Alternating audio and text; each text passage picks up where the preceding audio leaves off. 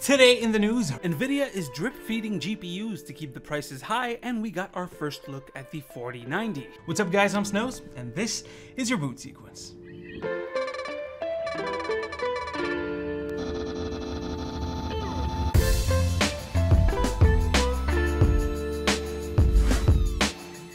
Let's get started with Nvidia. So jayztwocents posted a video about the recent earnings call from the company.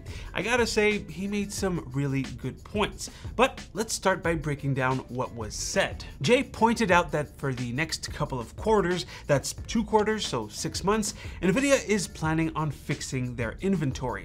As you might already know, the green team has a lot of overstock. The crypto crash came and now miners aren't buying, and there's a huge amount of used cards floating around. More supply than demand, and of course the prices are gonna drop. So by fixing their inventory, they're talking about artificially keeping the prices high by drip feeding new GPUs into the market instead of actually selling the stock that they still have. Not only that, but Nvidia clearly stated that the RTX 3000 and 4000 series would coexist. We'll probably see new flagship GPUs, but no mid-range ones to keep the prices high.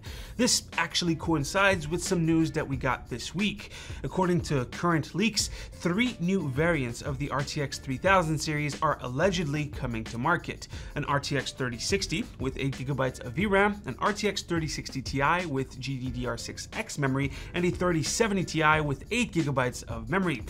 Hey, Future Snows here, and while these were originally rumors from Twitter user MegaSizeGPU, it seems like 2 of those GPUs are actually real, specifically the 8GB version of the RTX 3060 and the 3060 Ti with GDDR6X. This info was solidified by videocards.com and their sources at various AIBs. According to the new information, those GPUs would launch in October, so possibly after the 40 series announcement. These 3 cards seem to fill very specific areas in the lineup. The new 3060 could cost slightly less thanks to the reduced memory. The 3060 Ti with GDDR6X is probably there to assert dominance over whatever Intel is gonna come up with. Now, keep in mind, I said less for 2 of the GPUs, but the MSRP is of course dictated by Nvidia, and with their inventory manipulation, the prices could very well still be around the regular MSRP. Interestingly enough though, the new 3070 Ti could use the GA102 chip currently being used by 3080s and 3090s. By focusing on the sale of those chips first, Nvidia could liquidate more GA102 chips, introduce a flagship, RTX 4090 GPU to satisfy investors, and all that without worrying that the 3090s and 3080s would stop selling, or at least GA102 would stop selling, because these chips that are used in those GPUs would be passed down to 3070 models. They did something similar at the end of the RTX 2060's life. Now, of course, that would allow for the 3080s and 3070s to coexist with this new flagship GPU. Basically, Nvidia is trying to stretch the Ampere architecture as far as possible to get rid of inventory and avoid discounting the 3000 series too much.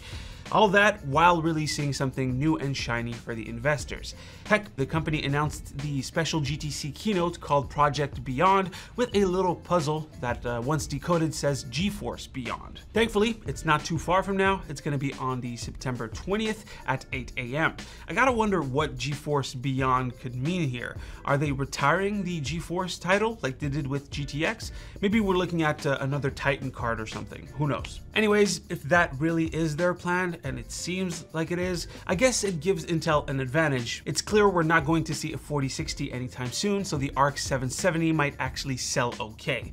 Hopefully, AMD can come in and force Nvidia to discount their GPUs with a good lineup. So what are your thoughts on this? By the way, check out Jay's video on it. It's actually pretty interesting. He goes through the entire earnings call. Also in Nvidia news, a benchmark of what is supposedly an RTX 4090 just popped up. The information comes from ChipHell, so take it with a grain of salt, but the user who shared the benchmark also shared some extra tidbits. First, the graphics score on TimeSpy Extreme is at around 20,000 points. That's super close to the 19,000 points that was leaked before by Tom Apisak. He also added that this model is at a default TDP of 450 watts, but that the cooler is huge and could support higher TDPs. His card was also running at a staggering 3 GHz during the test, which aligns with the rumors. Thankfully, that huge cooler managed to keep it in check at around 65 degrees Celsius while running the benchmark and at about 35 C when idle. Once again, we're about 9 days away from the GTC event, and hopefully we'll see the new beast in action. Anyways, guys, that is pretty much it for today's video. Hopefully you've enjoyed. Leave a like if you liked it, a comment if you want to talk about today's stories. As usual, you can click right here to see the latest video, right here to subscribe to the channel. Stay frosty, my dudes, and I'll see you on the next one. Take care.